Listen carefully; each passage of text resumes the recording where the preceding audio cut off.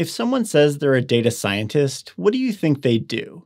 Maybe machine learning, data mining, statistical analysis, creating reports, acquiring and processing data, data modeling? It seems like the title of data scientist is all over the place, so why don't we stop using it? Let's start by looking at our older sibling, computer science.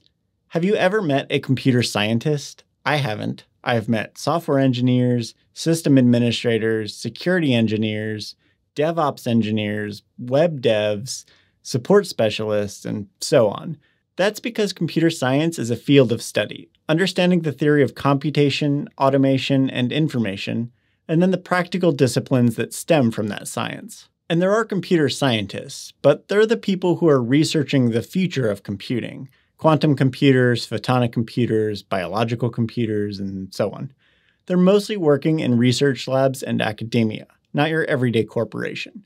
While the people who apply computer science are given the previously mentioned titles that correspond with the actual role they perform. And these titles aren't always perfect and accurate, but it's much easier to understand who to go to with a specific request, or generally know what somebody does.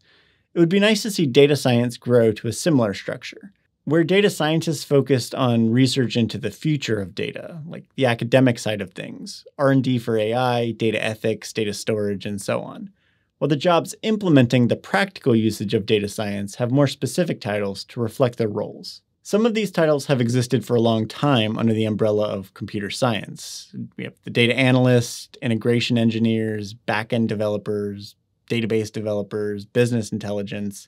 Those have always been around and are usually grouped under IT. Or they're part of business teams like data analysts and business intelligence can be. But some roles have developed in the age of data science, like data engineers and machine learning engineers. So things have been naturally trending in this direction. And that's good not just because it helps know what someone's role is specifically, but a lot of times companies that don't know better hire a data scientist and expect them to do everything. Data collection, cleaning, ingestion, modeling, machine learning, analytics, and reporting. And then they're shocked when there's not much produced. By breaking out titles into roles based on what somebody actually delivers, it can help executives better understand staffing needs to achieve the goals. And most leadership already struggles enough when it comes to data when there are already descriptive roles and titles.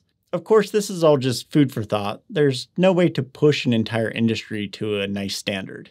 Even CS, which is more established, isn't always consistent, especially as technology rapidly changes and the need for roles comes and goes. But I do think it's interesting to consider how titles and roles can grow and mature the field, and the impact it has on staffing and our ability to produce data products. Another problem with the data science title is you feel like you have to know it all for the job, which can lead to some serious imposter syndrome. If you want to figure out how to deal with that, you'll want to watch this video for some tips.